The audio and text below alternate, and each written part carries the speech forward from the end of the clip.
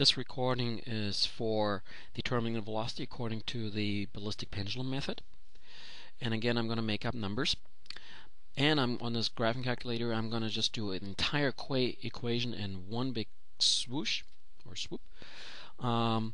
15, I just make this up here that the pendulum mass is 15.4 grams plus the foam dart 1.1 grams. Again, I just make up my own numbers here, divide by 1.1 because it's important for me to show that how to do it on the calculator rather than using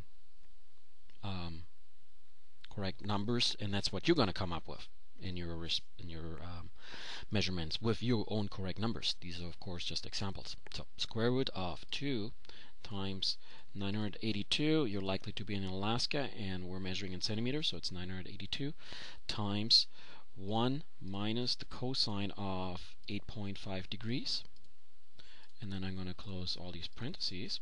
I'm going to come up with something that's wrong,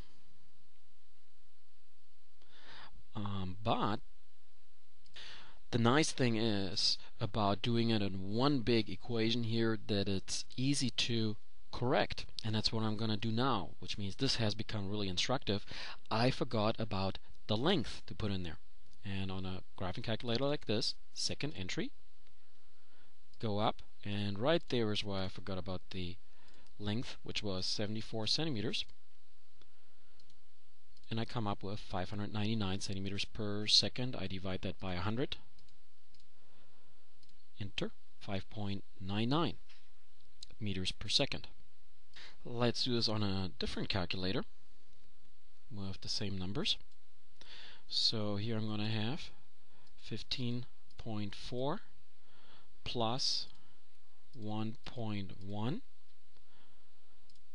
divided by 1.1 times square root of 2 times 982 times 74 times parentheses 1 minus cosine of 8.5 degrees, parentheses, hit enter, 599, divide by 100 of course,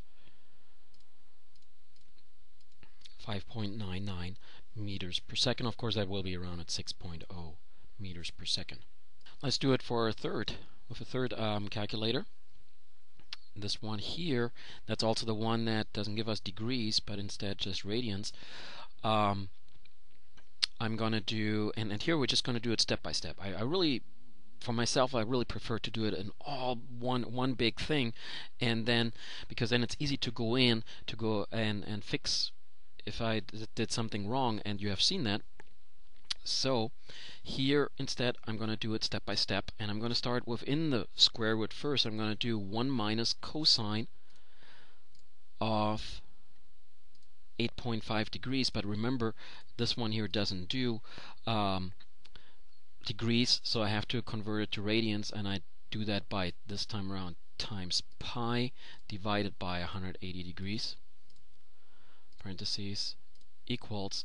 Now here when I do it one step at a time, I actually have to jot down my intermediate result, so 0.010984 is what I'm going to write down.